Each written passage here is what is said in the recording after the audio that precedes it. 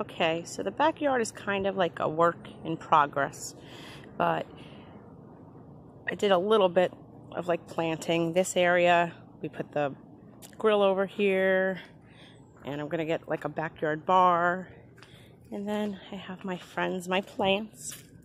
This was all concrete. Now I do have some more weeding to do, but I got some of my plants over here. And then this was just a big mess, so we just kind of added some torches and some black mulch and more plants, impatiens and petunias, and the green leafy ones back there are hydrangeas and daisies. I don't put many plants on this side because Vincent plays basketball and will crush everything. And then I dug out everything along the fence. I dug out all the grass, put up a mesh netting, and did a bunch of planting. But I'm going to take you from a different point to see that. This is the fire pit area, roses. Then we got the lounge chairs. That's actually a pop-up cooler. That's a table and a cooler. More roses. Eventually, all of this is going to be a deck. That's what we've been working on, making plans for.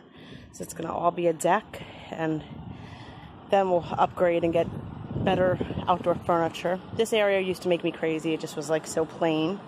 So I planted some more flowers, petunias. And then, like I said, I dug all of this out and started planting all different ones. There's begonias, petunias. I love this colored one. So pretty. Vincas, petunias, begonia. Not every plant that I planted made it, but this is a lantana. So pretty when it actually goes into full bloom. Petunia, vinca. Look at these petunias. Look at that, how pretty. Vinca, Dusty Miller, that's not looking too happy today. And more petunias.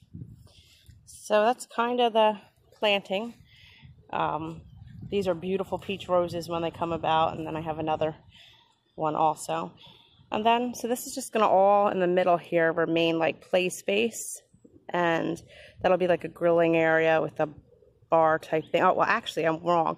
Down the road in the future, that whole spot right here is going to be a shed.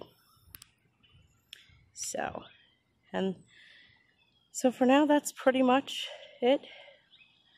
But at least you get some idea.